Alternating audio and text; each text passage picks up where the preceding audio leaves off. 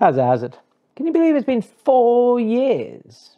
4 years of making videos about photography on YouTube. And I've got to the point now where I'm asking, like, why? Why am I making these videos in the first place? So to answer this question, I'm going to talk to two people. One is my accountant, the other one is Obi Alberhouter and his new book, Going Dutch. Obi is a fantastic photographer, and a huge thank you to both him and his publisher for sending me this book. And I'll get back to Obi in a second, but I wanted to give you a bit of background about how I actually came to start making videos on YouTube. So some of you may know that I used to run a family photography studio, and then when COVID came along, I had to close it down. And this was somewhat fortuitous because I'd been on the fence a little while about taking pictures because I had a new family.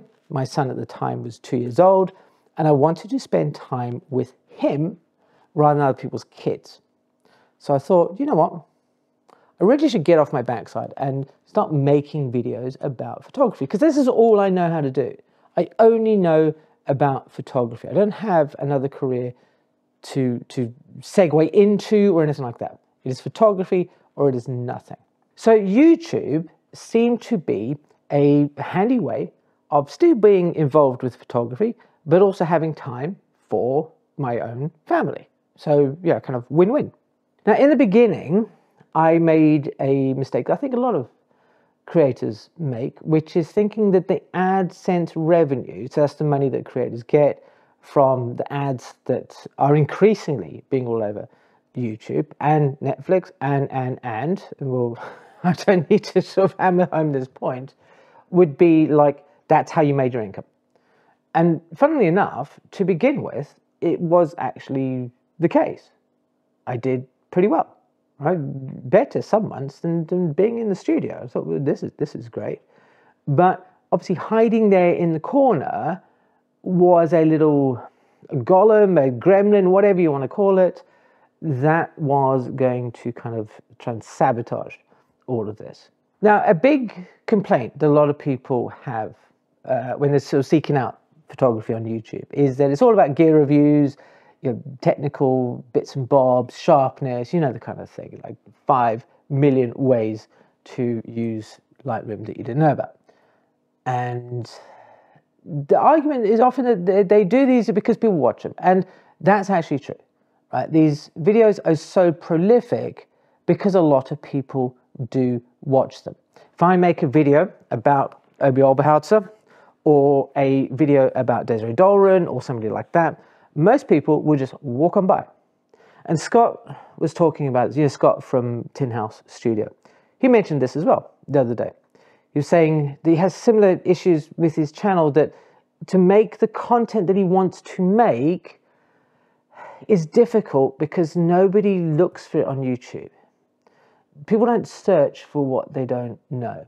And that was highlighted when I was working in the family portrait arena, which has a large proportion of people who come to photography from another career. So like IT, something like that. And that's fine. That's what they want to do. But I would talk to them and I would say, hey, do you know what? It's like, do you know who you should check out? You should go check out V Spears with her kid photographs, quite arty and stuff like that. And they'd look at you and go, oh, okay. Now I can appreciate that. V Spears, fairly niche photographer, more in the artistic sort of side of the world. But then I'd sort of have more conversation and mention people like Eve Arnold, or sometimes even people like Richard Avedon, and these photographers would be like, no, never heard of them. And I was like, how? So I kind of made it my mission. I thought, if I don't talk about this stuff on YouTube, then I will be doing photography and photographers a bit of a disservice, because I'm not passing on my passion for photography. And that passion came from the seeds that were planted as a student by my lecturers. People like, Harry and Voldemar and Bertie and Flip.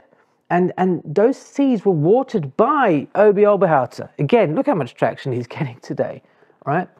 When I listened to him talk about his career as a photographer, he was down at the Drakensberg one year, and he got up and he was just like, he was animated and excited about photography. And I thought, damn it, man, this guy's kind of cool. He really lit a fire under my backside. And that's what I wanted to talk about with photography on YouTube. That passion, that excitement. But there's, and as you can probably guarantee see, there is a but coming in, and it's financial but. That's that gremlin that's hiding in there. It's not sustainable.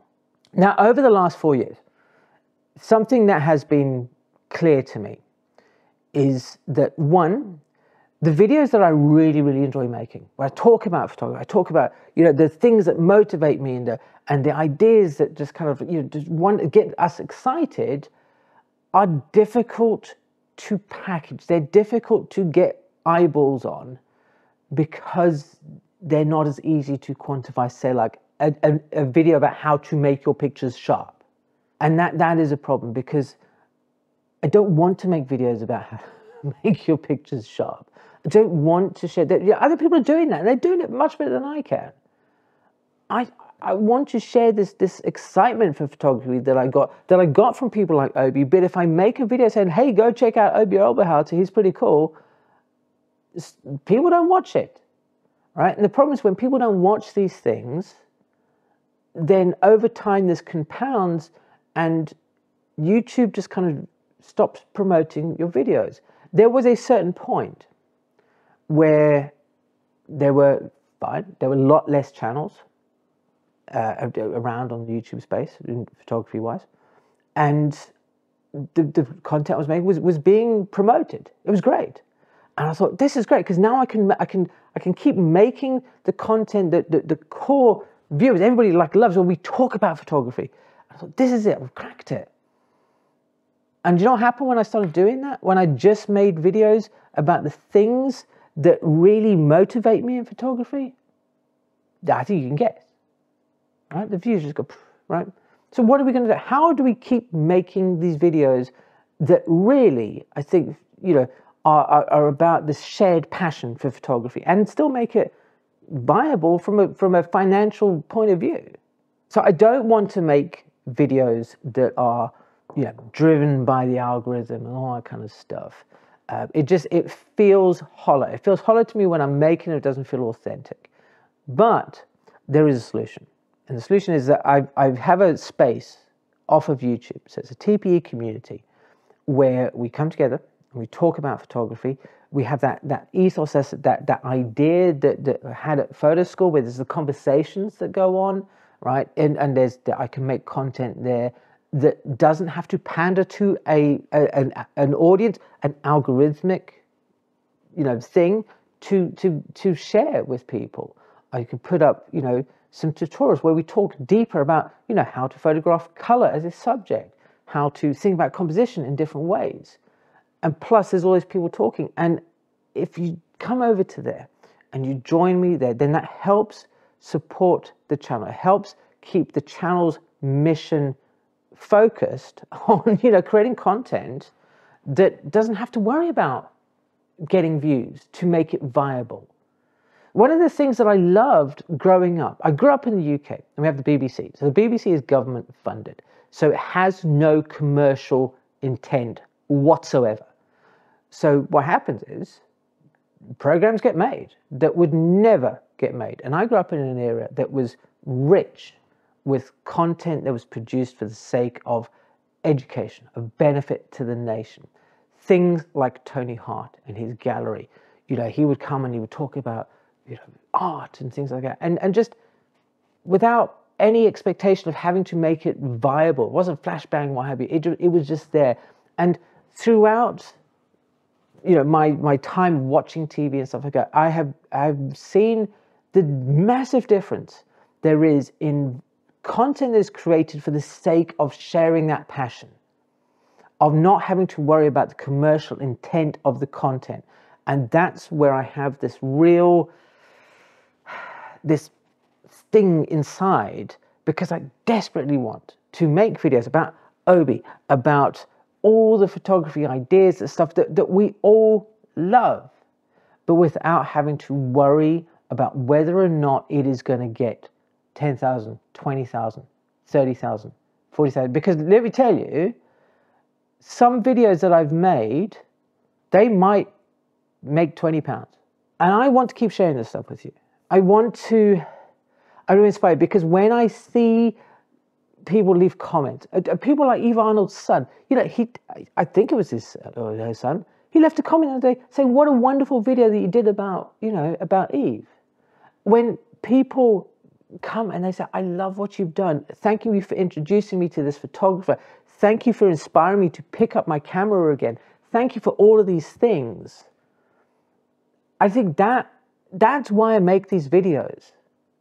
But I need your help to keep making them. And yeah, join me on the community.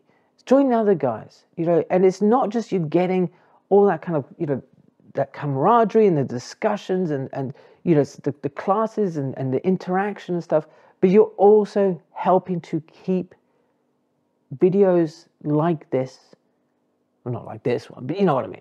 The content that helps inspire people, that makes them leap up and leave a comment saying, I love your videos, but I can never finish them because I'm inspired halfway through to go pick up a camera and get shooting.